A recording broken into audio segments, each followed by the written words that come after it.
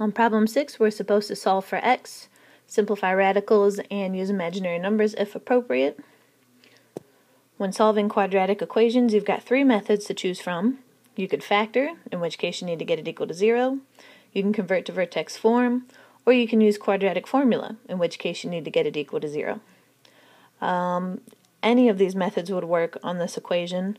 I'm going to go ahead and subtract 20 from both sides to get it equal to 0. And it looks like this one is going to be factorable. I can also tell that by looking at the choices. All the choices are whole number solutions. None of them are imaginary. None of them have simplified square roots. So that's another hint that that this polynomial is going to be factorable. So I'm going to go ahead and use that method and set up my parentheses.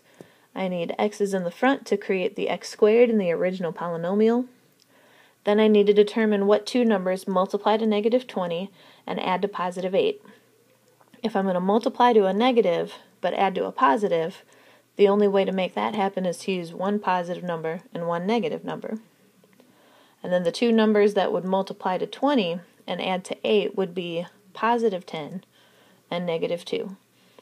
Since I'm adding to a positive 8, I'm adding to a positive number. That means that the bigger number between my choices, 10 and negative 2, the bigger number 10 is the one that needs to be positive.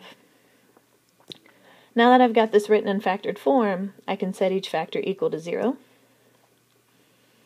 So for the first factor, I'll subtract 10 from both sides, and that gives me a result of x is equal to negative 10.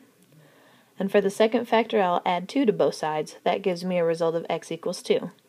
So the correct answer to this equation is letter A.